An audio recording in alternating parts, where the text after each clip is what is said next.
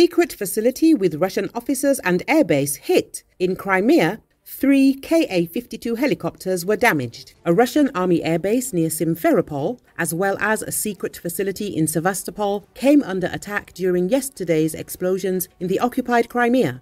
This was reported by Dialogue media outlet with a reference to Russian telegram channels. At least 3 Ka-52 attack helicopters are reported to be damaged, and information about the condition of one fighter jet is also being verified. As for the secret location, the message does not specify what exactly it is about, but it does say that there may be serious casualties among Russian officers. Meanwhile, in the Saki region, air defense radars came under attack. One of them was disabled. Russian media claim that the Ukrainian arms attack on military targets in the Crimea was carried out using missiles and drones. There has been no information about casualties by now. The Ruchyi oil depot is located a kilometer from the damaged building. Militani media outlet says that a powerful explosion occurred at the Vagners military airbase in Crimea. According to some sources, combat aircraft were at the airfield at the time of the explosion. There is a high probability that the unit's aviation personnel suffered losses. The 37th Composite Aviation Regiment of Russian Aerospace Forces is stationed at Vagners military airbase, equipped with Su-24M frontline bombers and Su-25 attack aircraft. Prior to the explosion at the airfield, local media reported an air raid alert and the operation of the Russian air defense on the peninsula. In addition, according to them, all 12 aircraft flying toward the peninsula were intercepted. They note that the strike was carried out by a combined launch of ADM-160 MALD decoy missiles and French-British Storm Shadow cruise missiles. According to their information, a few hours before the strike, an US RQ-4B Global Hawk remotely piloted surveillance aircraft and a P-8A Poseidon patrol aircraft flew near the peninsula. Additionally, there were reports of explosions at the Saki military airfield, where Russian aircraft are also based. The Saki military airbase has been repeatedly attacked by Ukrainian forces, as it is a strategically important Russian facility where, in addition to aviation, there is a training facility for operators of Iranian Mujahid UAVs.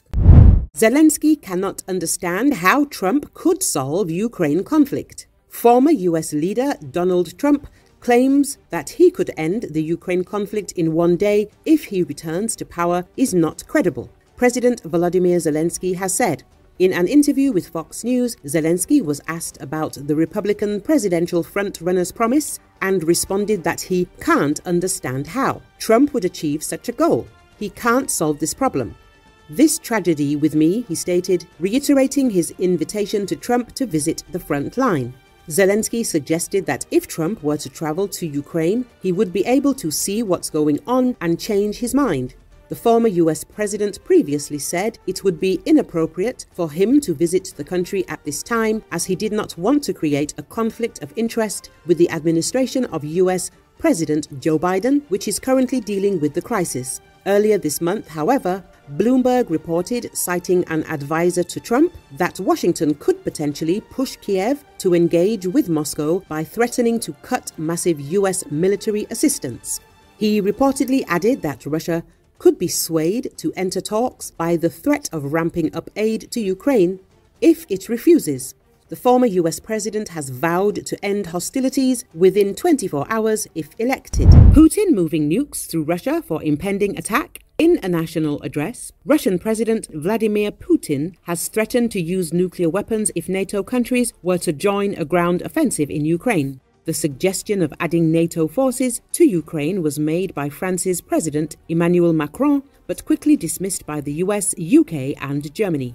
However, it comes amid calls to show more strength against the Kremlin from Baltic leaders as Russian troops ramp up military operations along land and sea borders in the region. Estonia, Latvia and Lithuania are now bolstering their civilian armies and have urged other NATO countries, including the UK, to do the same. At such a time, on February the 27th, a self-proclaimed conspiracy theorist named Liz Churchill posted a video on X that appeared to show Russian intercontinental ballistic missile launchers being moved through the streets at night. Churchill's post read, President Putin is moving nuclear weapons. Russia isn't playing games. To NATO and the CIA, you cannot win this. Please surrender. The video was also widely shared by other users on X. Sergei Radchenko, a Russian-born British historian, suggested Putin's quick lurch to nuclear threats suggested Macron had touched a raw nerve.